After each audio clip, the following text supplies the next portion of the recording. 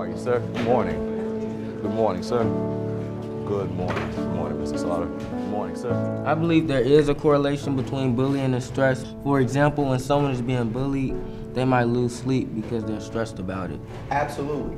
What are you willing to do to foster more of an anti-bullying culture here at Urban Prep? Our 100% college acceptance rate is a direct result of our pride periods. We focus on building them character-wise and building their social and emotional skills.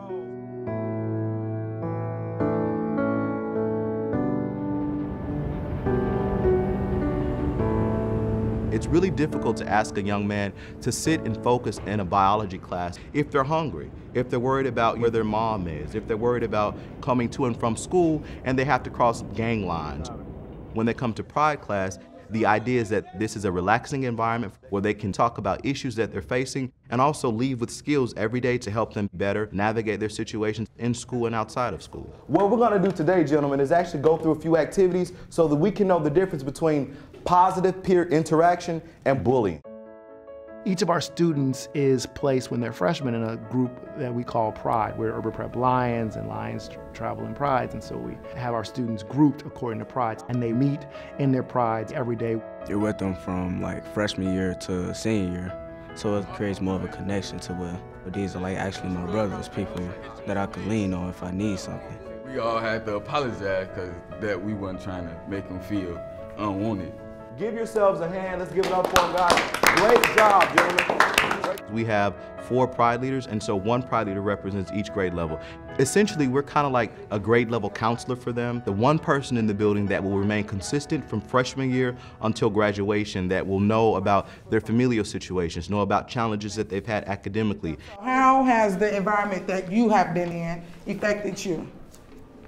Where I used to live, people around me set a bad example, so I used to follow kinda, and I didn't really work hard. But what does a positive environment look like to you? Positive people, because people really make up the environment, actually. It's the way that people react to each other and treat each other and show respect. So respect. So relationships are the cornerstone of Pride. The young men are able to develop a bond with their brothers and their Pride families, as well as with an adult in the building. All of the Pride leaders have a background or a degree in the field of social work. Last year when I was having problems with my father, Mr. Moore, he came to me because he noticed that I had problems. Pride leaders can provide them not just with an ear, but with a toolkit on how to deal with these things. We have a framework full of topics and ideas for our lesson plans for the week. Anything from safe sex practices, college preparedness and awareness, stress.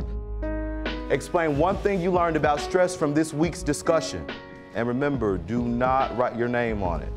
I asked them, what should you do with stress? And they said, get rid of it. And then they balled up the paper. So let's get rid of the stress. Go! We're able to have fun, laugh, be loud, so that we can actually have that discussion about stress. Everybody have a snowball. All right, so open them up.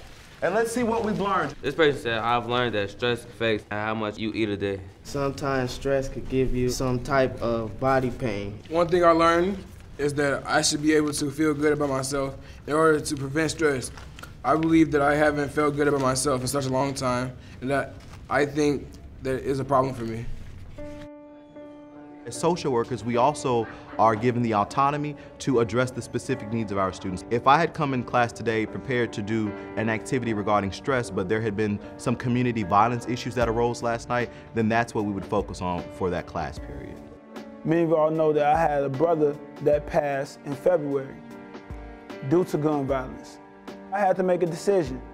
Do I make this anger constructive or destructive?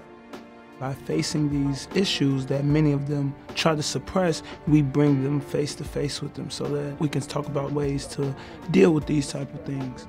Constructive anger seems like it would mean I'm so angry that this violence is going on, so I'm gonna go out here and stop it. It puts a passion to your heart to the point where you don't want to quit. But destructive anger makes you feel like, I don't care. Going to Pride every day does something for me that no academic class could do. It's like a second home to come in and be able to talk about anything, so I don't have to hold things in all day long. What is something that angers you all about society? you can't be judged off of like who you are or your character. People to judge you off of your race, your gender, the community you live in. When a person tries to change their gender, they treat it like a monster. That's my thing. Yeah. If I get angry, I can just think of Pride class and Mr. Sashington's words, and it may calm me down. If we really care about academic development, we have to care about social and emotional development. You can't have one without the other.